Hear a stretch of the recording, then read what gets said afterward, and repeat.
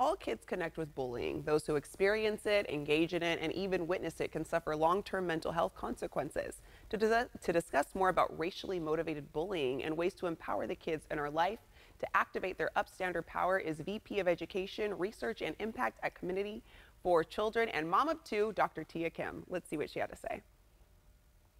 Bullying is repeated, intentional, negative behavior that is associated with an imbalance of power. Oftentimes, kids can be bullied based on some aspect of their physical appearance or identity, such as gender, race or ethnicity, or sexual orientation.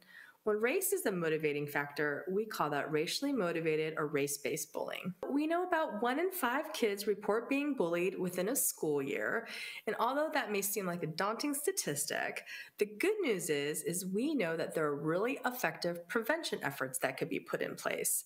So, for instance, when kids intervene when they're witnessing bullying, or essentially be a good upstander, we can reduce bullying by more than 50%. So, in support of National Bullying Prevention Month, we at Committee for Children are launching our 5th annual Captain Compassion campaign that includes a really fun and engaging superhero webcomic to teach kids how to recognize racially motivated bullying and intervene and unleash their upstander power. I'm a parent of 2 boys myself, and even for me, it can be difficult to have these types of conversations, particularly when it deals with racially motivated bullying. But it's a great time at the beginning of the school year to start to have these important conversations and teach kids how to recognize bullying and be a good upstander. And if you look at captaincompassion.org, you can download the comic and use this as a tool to get this conversation started in a really fun and easygoing way. So upstanders are kids who could recognize, report, and refuse the behavior. And most importantly, if they're witnessing it, and we do know a lot of kids can witness this behavior, to intervene and stop it and be a good upstander.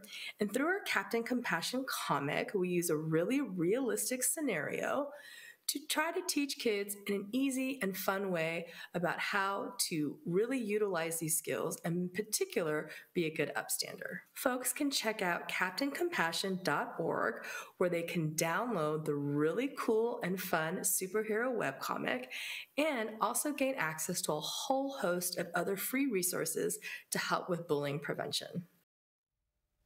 And just like she mentioned, for more information, you can visit captaincompassion.org.